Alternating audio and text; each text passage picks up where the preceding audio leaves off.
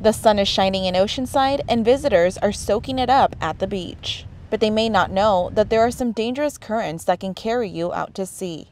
The overall general public, they probably don't realize the changes going on, like with the surf and the south swell and the increased uptick in rip current activity. Meteorologist Alex Tardy says a swell coming in from the south-southwest is creating bigger surf and stronger rip currents, especially on North County beaches.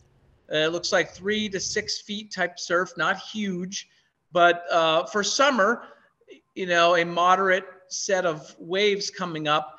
And what that means for rip currents is they'll be more active along our beaches. And typically the south swell affects the North County more, like Oceanside and Orange County. Tardy says that as Labor Day approaches, San Diego is headed into a heat wave, so more people may be headed to the beach. The beach is obviously the best place to go during heat waves.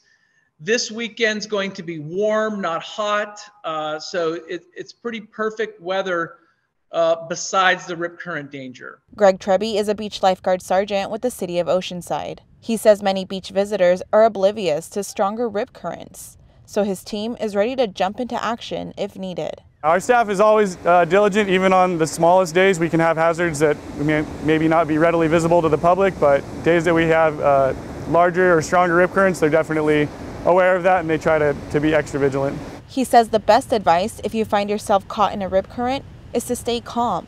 Don't try to fight the current and try swimming parallel to shore or float on your back until help arrives. Yeah, especially with people who aren't very familiar with the ocean, we ask that you know your limitations. If you're not a strong swimmer, maybe stay a little bit closer, stay where you can touch, waist deep.